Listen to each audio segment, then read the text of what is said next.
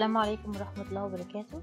To carry on with the general anatomy lectures, I'm going to discuss in this presentation the anatomy of the cardiovascular system. I'm Dr. Dalia Saleh, professor and head of anatomy department at Mansoura University, Egypt. The objectives of my presentation will be about: first, we will take an overview of the cardiovascular system components. Then we'll have a brief description of the heart. Then we will talk about the blood vessels, the arteries, the veins, and the capillaries, and we will differentiate between these three. Then we will talk about the types of circulations and the types of anastomosis and the types of the arteries. As the name of the cardiovascular system implies, the blood is pumped by the heart around a closed circuit of vessels again and again through the various circulations of the body. So the cardiovascular system consists of the following: the blood, which is the fluid that is pumped by the heart into a closed system of vessels called arteries, veins, and capillaries. The blood is a complex mixture of cells, water, and various proteins and sugars. About 55% of its composition is liquid, it's called plasma, and the remaining 45% is solid, made of cells like red blood cells and white blood cells, also platelets. The heart is a four-chambered muscular organ, shaped and sized roughly like a man's closed fist, lies inside the thorax between the two lungs, superior to the diaphragm and slightly to the left of the midline. The heart is wrapped or enclosed in multiple layers. These layers are called the pericardial layers. First, it is enclosed into an outer fibrous layer. It is called the fibrous pericardium. Within it lies the pericardial sac. The pericardial sac is formed of a serous membrane folded around the heart into two layers. The inner layer is called the visceral layer because it is close to the surface of the heart, and the outer layer is called the parietal layer, which lines the fibrous pericardium. The space between these two layers is called the pericardial space. In order to have a better understanding of this, imagine that the heart here looks like our closed fist, and you are pressing into a balloon from one side. The balloon skin will fold upon your hand. So the inner layer of the skin that is close to your hand represents the visceral layer of the pericardium, while the outer layer of the skin of the balloon represents the parietal pericardium, while the space between the two layers represents the pericardial space. And of course, the balloon represents the pericardial sac. If we cut the heart into a section, it is formed of layers. The outermost one is the epicardium or the visceral pericardium.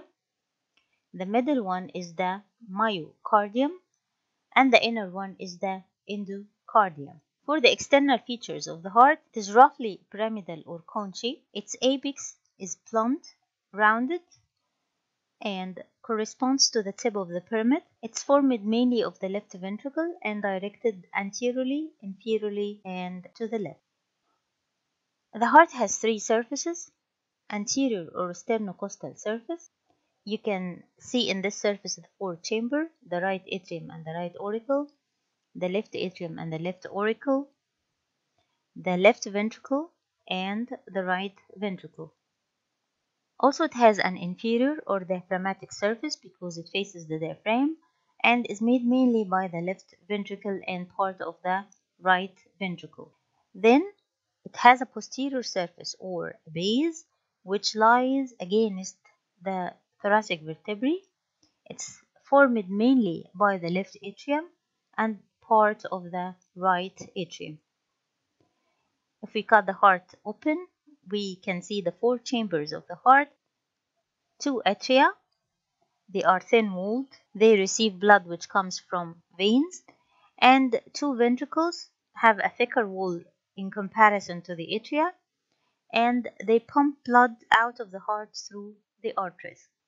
In this view, after removal of the atria and the big arteries coming out of the heart, we can see the valves of the heart. There are two types of valves that keep the blood flowing in one direction in the heart.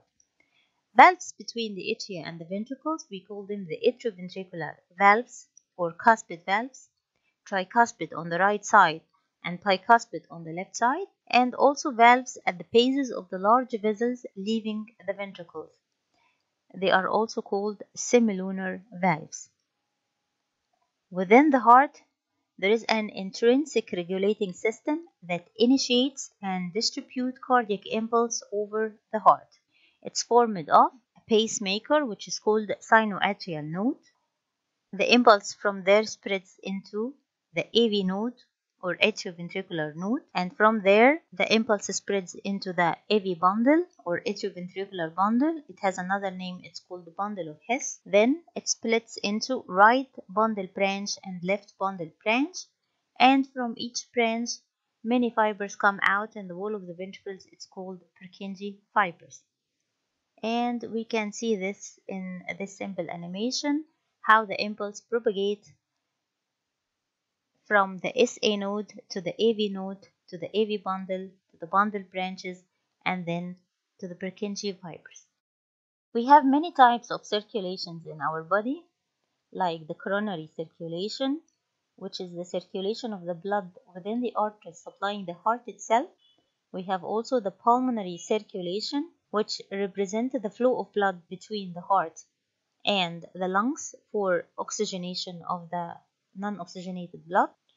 And we have the systemic circulation, which is the flow of blood between the heart and every and each cell in our body to get its nutrition. We also have the portal circulation, which means the flow of blood between the digestive tract and the liver. If we compare the vessels that lie within the cardiovascular system, we first have the arteries. They are tubes that carry blood away from the heart. They distribute blood to the tissues by their branches. The arteries get smaller and smaller to form what are called arterioles.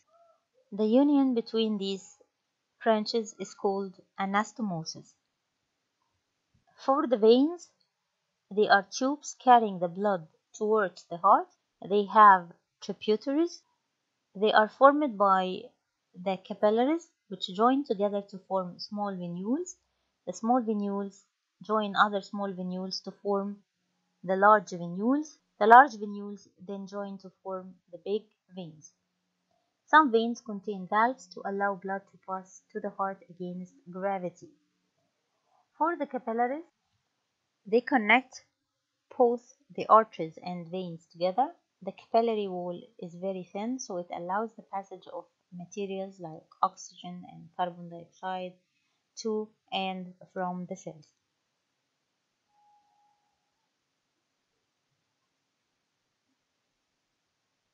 The anastomosis means end-to-end communication between two neighboring vessels.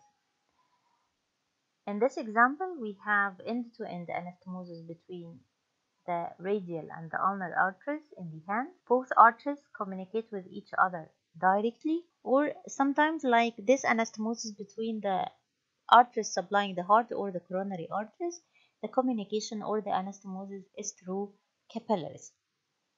We may also find another type of anastomosis between the arteries and veins. We call it arteriovenous anastomosis. What's meant by in the arteries? These are arteries with no anastomosis. They are found in arteries supplying the retina and the brain. The arteries here just end in capillaries, and the other side of the capillaries will form the veins, and that's it. And there is no anastomosis between these branches with each other. If sudden blockage of these branches occur, death of the tissue it supplies will take place. For the wavy arteries, they have a wavy or tortuous course. They have the ability to stretch. That's why we can see them on moving or growing organs like the facial artery, like the lingual artery, like the splenic artery here, or the uterine artery, which supplies the uterus. This is the end of my presentation. Thanks for listening. If you like it, please do not forget to subscribe, like, and share. And don't forget to hit the notification bell so you know if I upload another video.